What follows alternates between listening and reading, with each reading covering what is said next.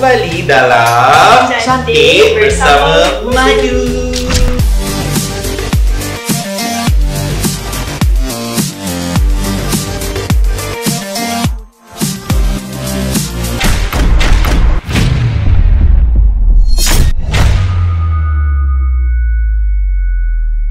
Okay, so hari ni kita nak buat apa ya? Nak makeup. Kita nak main makeup. Bestnya. Suka tak? Suka. Okay, so hari ni kita nak buat makeup apa tu? Kita akan buat makeup untuk Hari Malaysia. Betul. Bukan Halloween Day ya. Bukan. So hari ni kita nak buat makeup orang kata in commemorate with Malaysia Day yang tak lama lagi. Okay, so hari ni kita akan buat basic base, tapi kita play around with eyeshadow.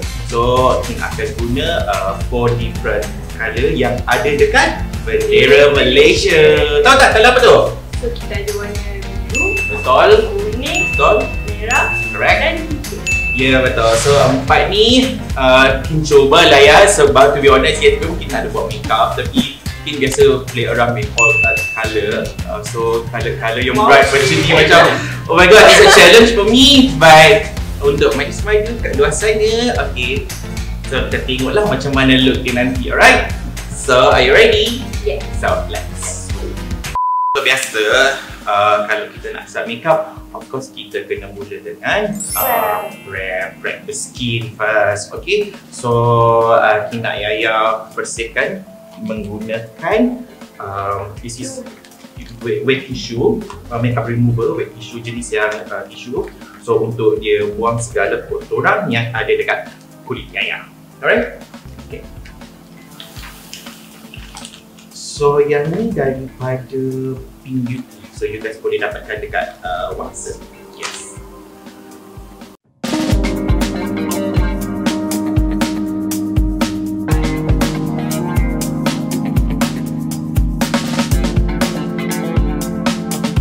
Jangan dia. Okay, so dah kalau tengok kat situ.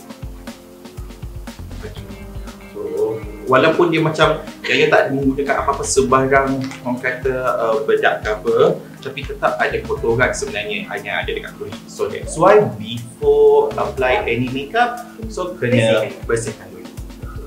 Okay, kita nak letakkan toner dekat muka Yaya. Tapi Yaya pakai sendiri lah ya, belajar. Kita nak harapkan orang je. Yang tu daripada Pixie. Pixie.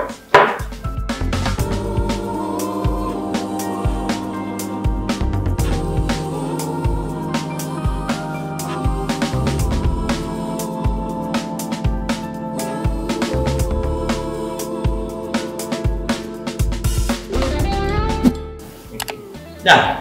Okay. So next one, kita akan letakkan moisturizer dekat muka Yaya. Sebelum kita letakkan foundation. So kalau kita talk about Malaysia, apa yang Yaya suka about Malaysia? Makanan, of course. Selain daripada makanan, everyone memang suka makan. Tempat pelancongan. Yes, betul. Kalau macam sebab lagi-lagi dengan sekarang ni kan, so kalau nak pergi bercuti tu it's better kita pergi orang kata local punya destination. Sebenarnya banyak tau tempat yang menarik yang orang kata kita tak explore lagi. You know? Asyik tempat tahu je. Lagi-lagi pergi Langkawi. Kalau tak Langkawi, Langkawi. Pergi Langkawi lagi. Sebenarnya banyak lagi pulau-pulau yang cantik sebenarnya kat Malaysia. So dah ke? Alright, so kalau kita tengok kulit Yaya dah fresh, dah moisturize, sebab kita letakkan foundation. Okay, so kita nak guna brush yang macam ni. Kita letakkan foundation dekat muka Yaya. So biasa kalau kita akan start daripada bahagian luar muka sebelum start dekat dalam. Kulit Yaya pun macam tak ada apa-apa masalah. So kita just pakai a very small amount. Yang ni your backstage. So dia macam medium coverage, dia tak high coverage sangat.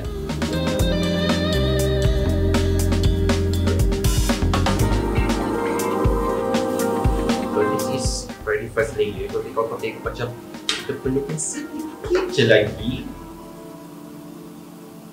coverage untuk eyeliner. So next one, kita kena setkan Yaya punya muka ni.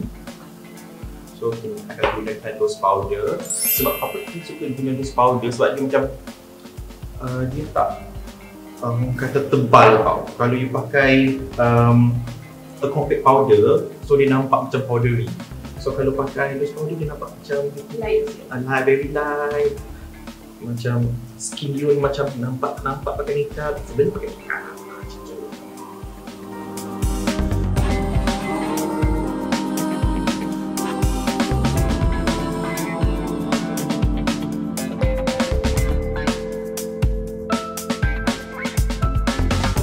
Trick untuk orang kata perfect contouring, ia kena buat dark face. Okay. So biasa macam ni. So biasa kita just follow je dia punya bone structure.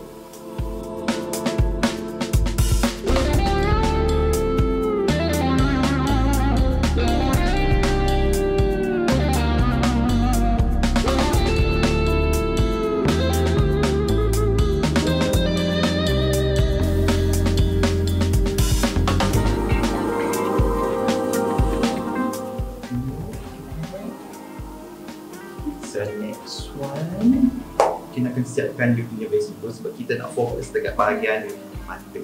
So kita nak letak shimmer dekat muka benaya.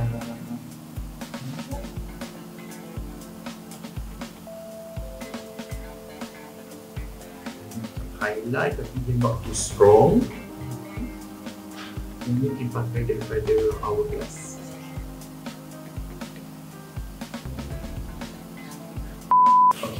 Kita nak guna apa orang kata very bright colour, so kita akan letakkan concealer dekat bahagian mata Yaya, so that warna tu nanti dia akan nampak lagi pop.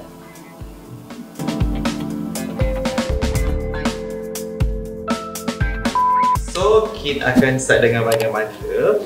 Okay, macam kita cakap tadi, kita nak guna colour apa yang?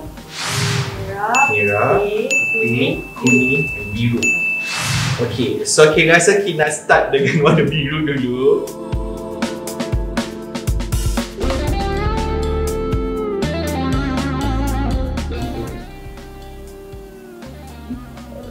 So dekat bahagian tengah kita nak pakai warna merah.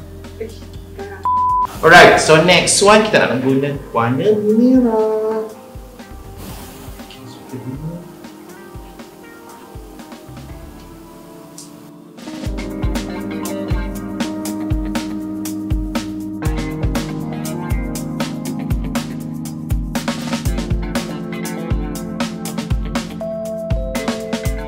So kita akan pakai eyeliner putih. So dia nak pakai 4 warna kan. Dia eyeliner putih dekat mata Yaya.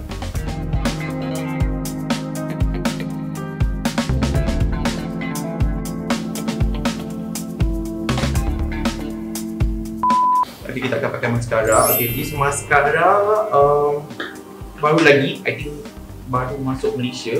Okay, dia nama dia Brown It daripada Nongchat. Nongchat ni dia very famous kalau dekat Thailand. So this is dia punya brand lah. Okay, so dia baru masuk Malaysia. Dia ada jual dekat Guardian sahaja.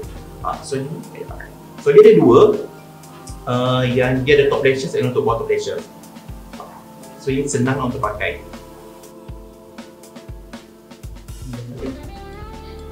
So basically kalau bahagian sebelah mata dah siap. So sekejap lagi kita akan completekan bahagian sebelah kanan Yaya pula. So apa yang korang just follow je apa yang sebab sama, tak ada yang different pun. Alright. So biasa kalau bahagian lips tu, bibir tu kita guna something natural lah. Right? Yang ni biasa kalau you nak skip pun boleh, kalau you nak pakai pun boleh.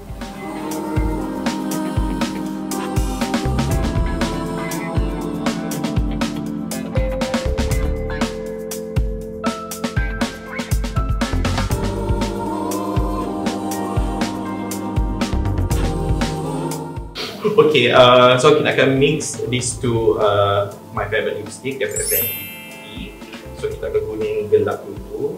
This one called Akan.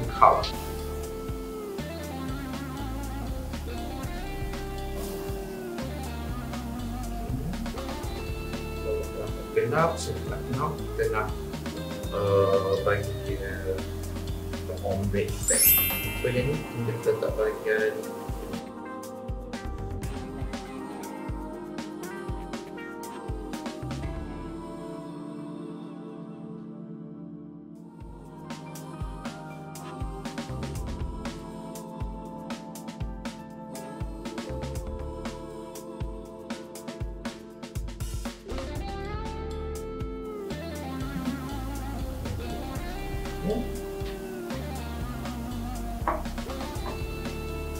okay. So biasa last kali, okay, kita akan spray. This is also one of my favorite Makeup Forever Mist and Fix setting spray.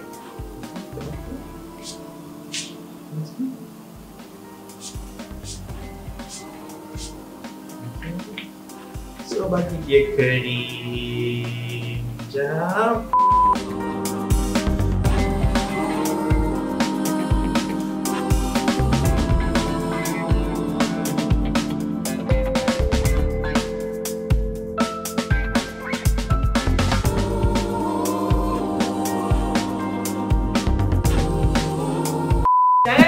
Untuk subscribe YouTube channel Manis Madu, Alright. follow Instagram Manis Madu, dan juga follow Facebook page Manis Madu. Yes, dan kalau nak dapatkan orang kata berita-berita sensasi, tak ada sensasi, sensasi berkaitan dengan wanita ataupun travel cantik, okay, jangan lupa untuk layari laman web kita di www.manismadu.com.my. Alright, so saya Kean. Okay, kami daripada tim Manis Madu ingin mengucapkan Selamat Hari Malaysia. Bye.